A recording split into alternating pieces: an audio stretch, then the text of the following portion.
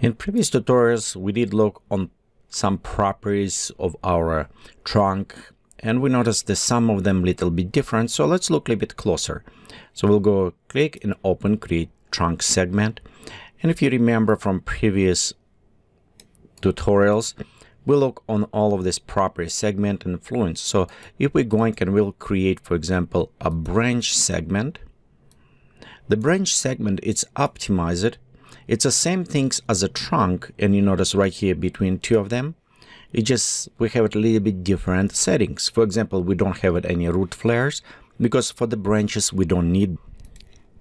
And some other properties also disabled, so it's make more as real. If we're going to next, for example, we set twig segment, which is come from the branch. Notice when you create twig, it's look a little bit different. Even if it's exactly the same from branch or twig. The difference is first, we are in a basic mode. We can click right there, switch to advanced mode.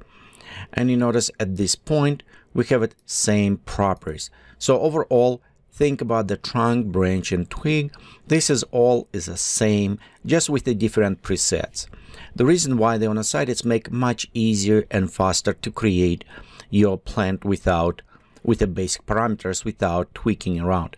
And we'll do this in an upcoming tutorial when we'll just go and do some basic stuff.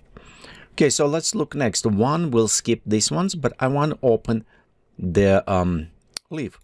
So let's go to geometry and open leaf. And you'll notice for the leaf, we actually have a different properties. Because the leaf, does not require some properties same like a branch, for example, does not need it some segments and everything.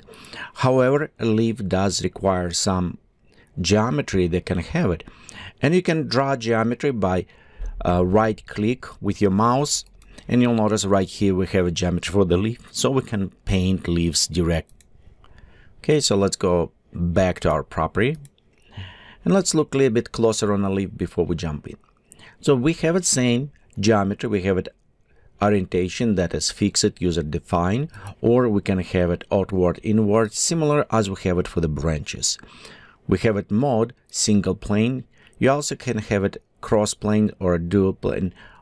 It's depend how your leaves is going, if they're more as a flower looking or otherwise. Let me do it this way. So we'll go right here, select to our branch. Let's take our branch and actually select it to children. Okay, and now we can take our let me go select this one, and you can see right here we have it our leaves. So if we're going now in proper of the leaf, and for example, let's go switch to cross, you can see how they're crossing around. And if we switch to the 3 cross it, now we have a little bit different shape. So in this case, if you want to do maybe flower or some other, you can go and modify in a way you think it should actually display. Okay, let's go back to our geometry. Single plane as a basic leaf. Okay, next we also have a subdivision. It's quality boost. We have it the angle, and right there we can just let's bend in kind of almost.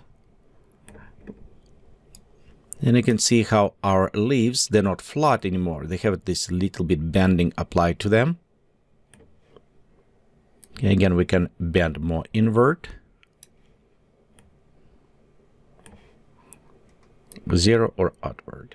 Okay. Beside those mid-rib bending angle, we also have it our curvature that we can also additional apply for the width and length. And in some case, maybe you want to bring leaves a little bit closer out. Notice again, we have it everywhere as well. We have the random variation that we can modify. We also have it next options, it is materials, in which we can select already exist materials or create new or load it already created. This is exactly the same as in other material sections. We also have our leaf editor, so we can hook up on specific point. Currently, you can see the point is on the bottom, so we can adjust. And for example, we can move this point to opposite side of the leaf. And now our leaves is inverse. So you can change these points. Let's go just on a side example. And there our leaves on the side.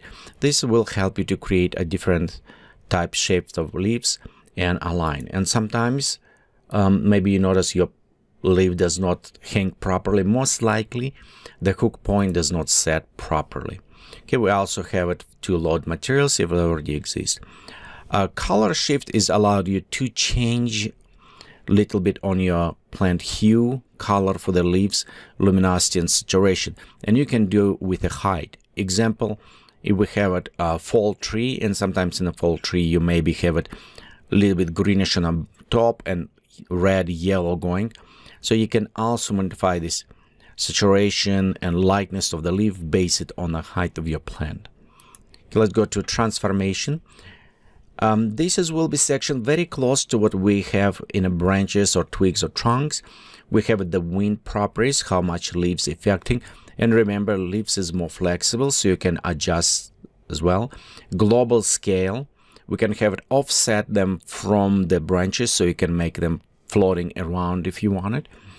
And as well rotation, toporicism, and level of details as well. So this is all same basic.